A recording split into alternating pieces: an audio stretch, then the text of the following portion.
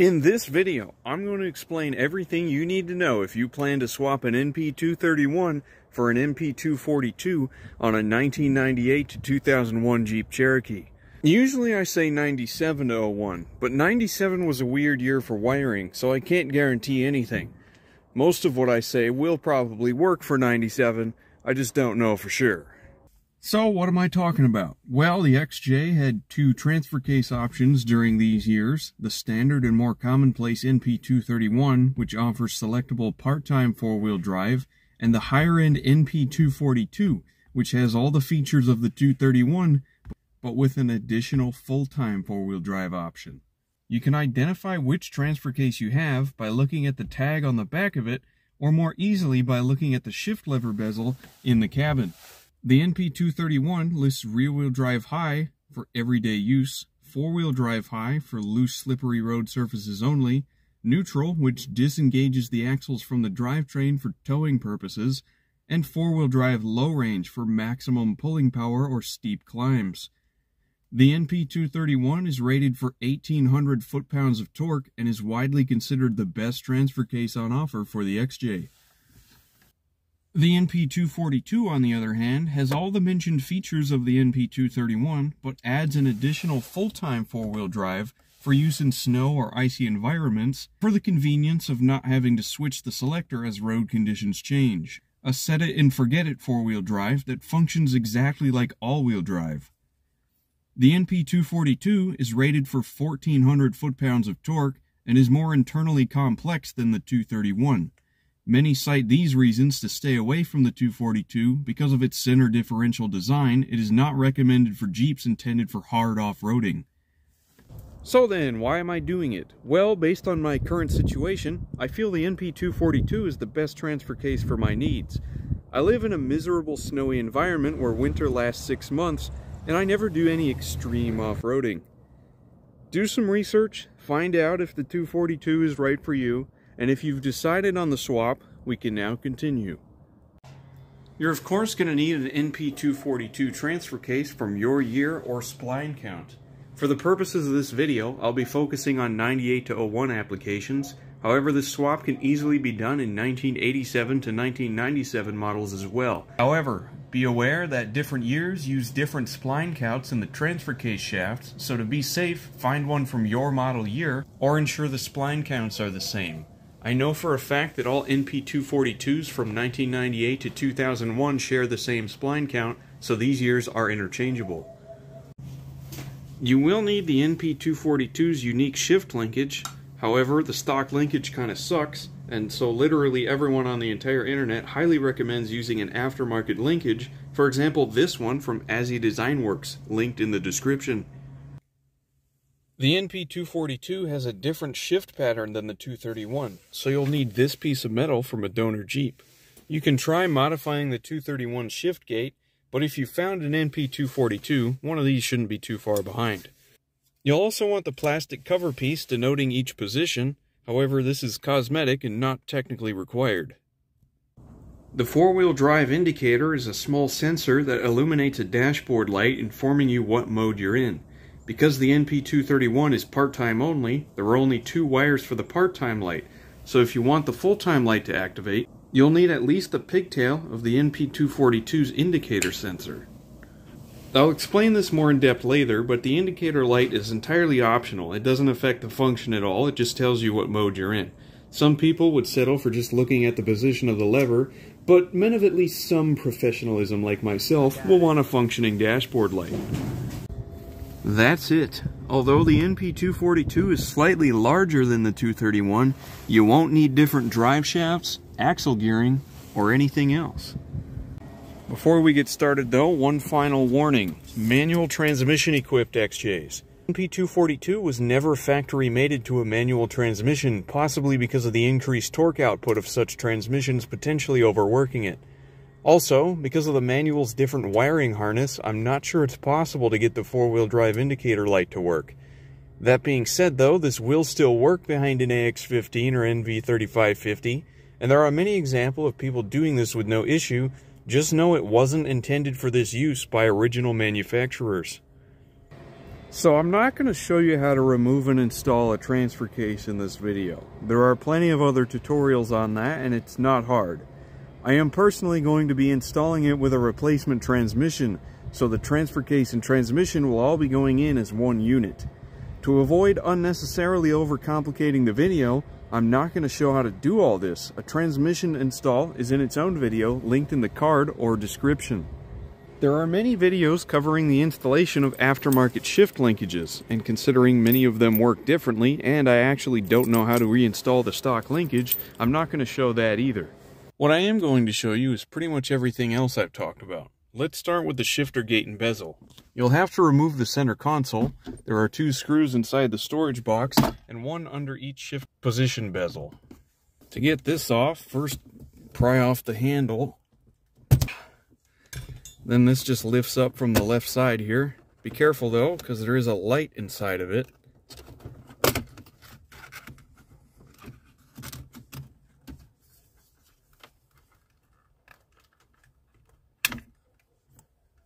And then this one, there's 2 tabs on the top and bottom. You can just pop it out, slide it off the lever as such. There's 1 screw beneath each of these. I removed the 4 screws on this thing. I'm going to take it out just so I can see better.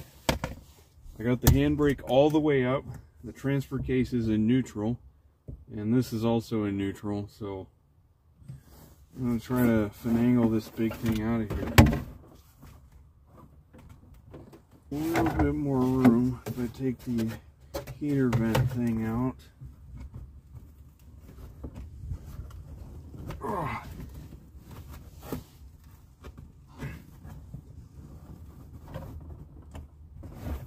Okay.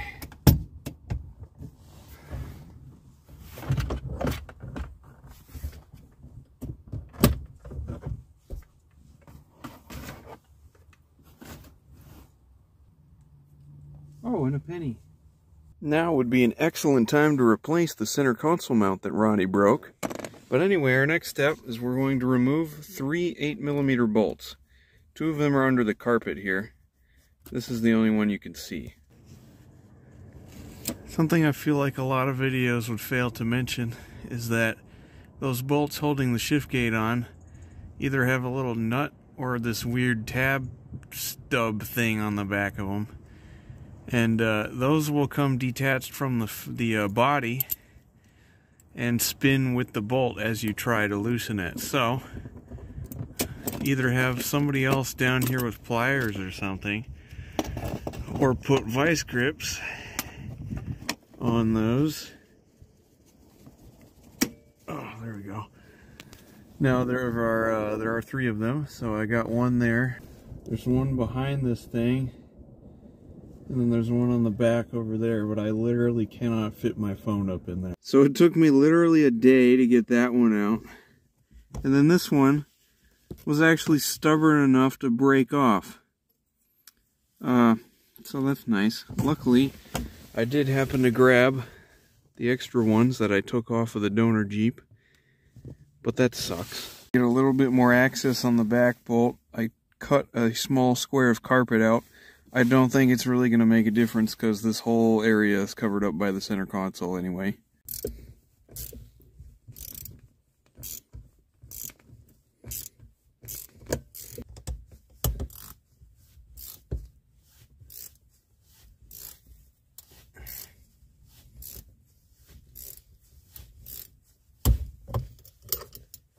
God, that thing fought to the bitter end. I can now confidently declare replacing this metal gate is harder than replacing the entire transfer case. Alright, now we can just slide. Oh, no, never mind. We can't do that. We actually have to take the lever off. In order to do that, there is a cotter pin holding this in here. Alright, got that. And then I'm going to relieve tension on the spring and slide it out of this hole right here. Alright, I've put the transmission in neutral so we can more easily pivot this to a point where we can slide it out for low then. Oh, okay, never mind. It doesn't want to do that. There we go. Oh. Alright, and then this just pulls out of there. Finally.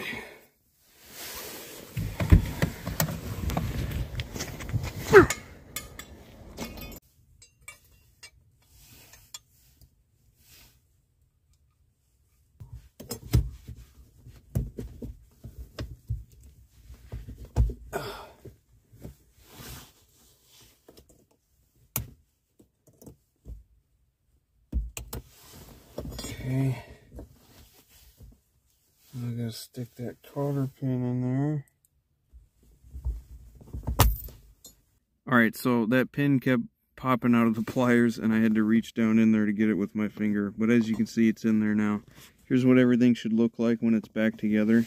The spring has an arc on it that needs to be on the top of this pivot bar. And then, of course, the other end in that hole, and then the cotter pin in the back there, facing towards the driver's side. Have fun trying to get that in the other way. Now all we gotta do is bolt this thingy where it was. Now if any of these bolts broke off for you, I would drill those out and retap them, you know, like a professional.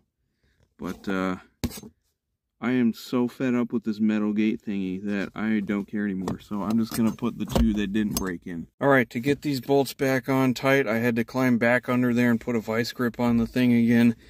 But now it's in there solid. It is so solid, in fact, that when I try to move it, the whole entire vehicle moves. So even with just 2 bolts, I don't think it's going anywhere. And even though I still have the 231 in here, for now, I can at least switch between 2- and 4-wheel drive. The next step, of course, will be to reinstall the center console, so have fun with that. Alright, now for wiring the full-time dashboard light. Everything here on out is optional. The NP231 has 2 wires on its indicator switch connector, and the NP242 has 3. On 97 to 99 models, you need to splice the NP242's connector directly onto the factory harness and run an additional wire from the indicator to the passenger side of the engine bay to the widest connector found here. On the vehicle side, there's a black with white tracer lined up to an empty spot on the harness side. Simply repin your new wire into this slot and the light should work. On 2000 plus models, there's an additional separator connector that mounts to the top of the transfer case. This means you only need to splice the NP242's connector onto the short bit of wire here, and run a 3rd wire to the middle slot on this connector. Alright, so in short, I need to take this 99 indicator switch connector and attach it to the 2001 connector here. Now, how I'm going to do that is I'm going to use a pin from this connector, which is very similar. They're almost identical. They're not quite the same. So unfortunately, this does not fit where I need it to. This is the speedometer connector for 97 and 99 XJs. It was part of the same harness as the indicator switch. So I also have this. It's just extra laying around. I don't need it. So I'm going to take a wire pin out of here and put it in the middle of this one. Now, in order to get this apart, you have to first pry off this little backing piece here. I already did that and I broke a little tab on it, but since I'm not going to be reusing this, I don't really care about breaking it.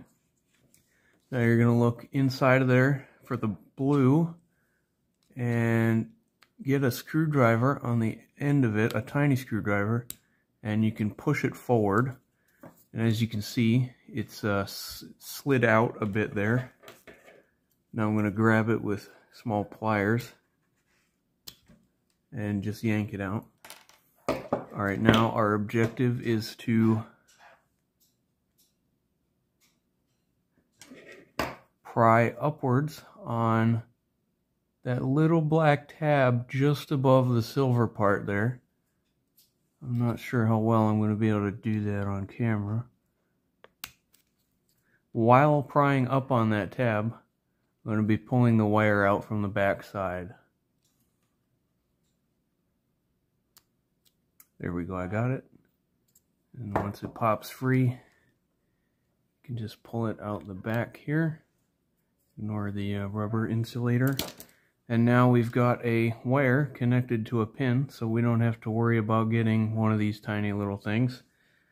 Now I'm going to disassemble this the exact same way, except I'm going to try not to break this one.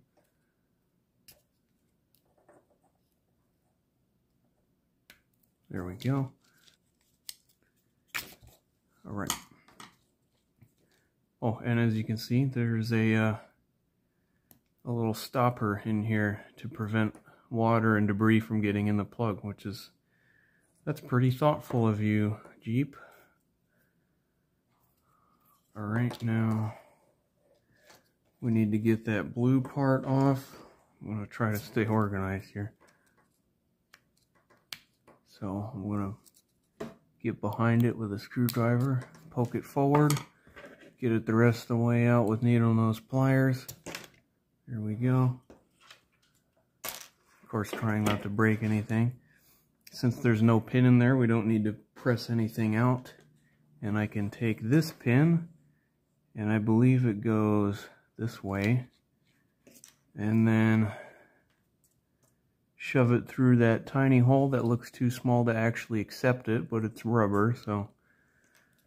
And then slide it until it clicks into place there. And now we have 3 wires going into our connector. So I'm going to put this back in. It actually goes this way. That can just snap back in like that. All right, now we'll put our wire through the cap here in the middle.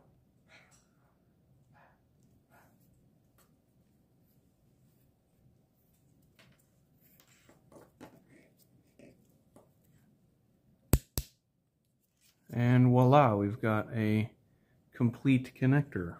So now we need to replace this connector for the 231 with the connector for the 242. So I'm going to cut it, but I wouldn't cut it here because I'm going to keep it with my 231 transfer case. So I'm going to cut them right in the middle so both sides of it have the best scenario. So this thing, like I said, we don't need this anymore. I'm not going to throw it away though. I'm going to keep it with my old transfer case in case somebody else wants that. Now I need to strip the ends off of these 3 wires. They are 18 gauge, I believe.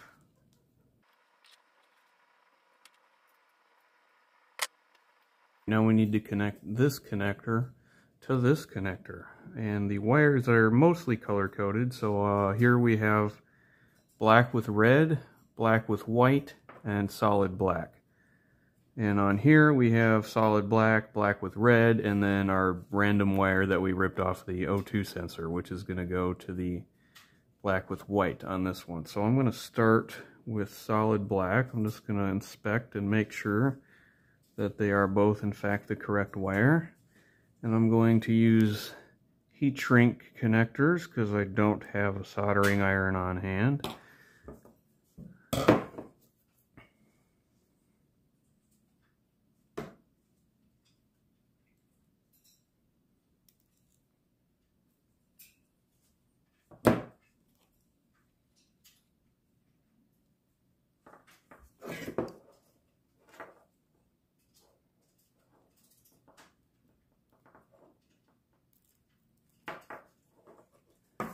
Alright, so black goes to black, and then for these, obviously I'm going to put one of these on all the wires to connect them.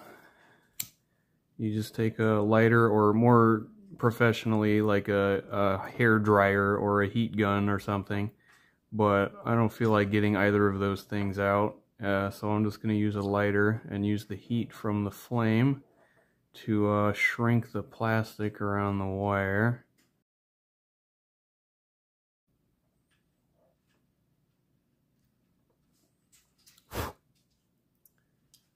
Alright, and there we go. You can see it is a solid seal. And so I'm going to repeat that process for all the wires. But now I'm just going to shove these in this loom here.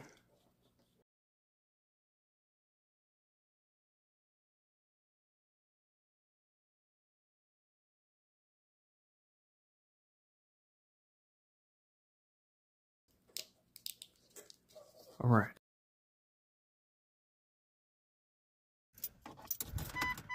All right. Let's see if my full-time indicators will work. Nope. Oh my god. Oh my god, so the part-time one doesn't work, but the full-time one does. Holy shit. Neutral for low. So, something wrong with my part-time circuit.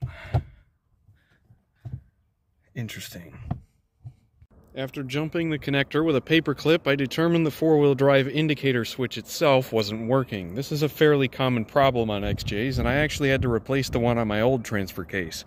I wish I would have known that before I put the thing under my Jeep, but oh well, a good opportunity to show a simple fix for the dashboard lights. The nut size is 1 1/8, but good luck trying to fit a 1 1/8 wrench under there, so I'm going to use a crescent wrench because it's a lot shorter. I've removed the front drive shaft and detached the four-wheel drive linkage for some more room. It's a good idea to clean the top of the transfer case before taking this out so you don't risk getting any debris inside of it. Although probably not necessary, I put Teflon tape on the new sensor for peace of mind. Screw it on until it's tight, and then plug it back in.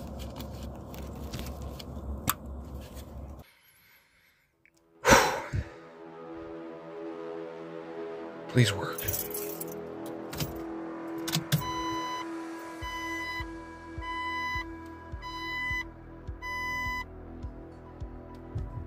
Yes! Yes! Oh my god! Yes! Let's go to neutral. Let's go. Come on. Okay, it's not going into neutral. Oh, it works. There we go. There's 4 low. Okay, I skipped neutral. Neutral. Okay, there we go. Oh, I needed that.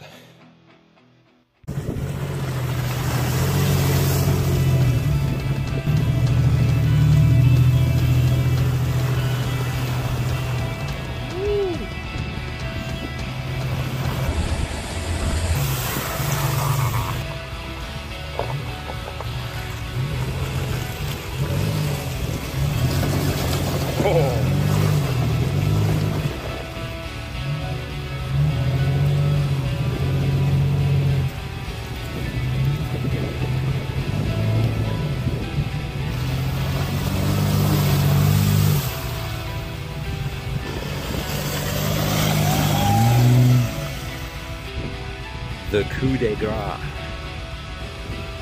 Right here, folks. Oh yeah. Oh yeah, come on. I mean, let's go. Yes, sir.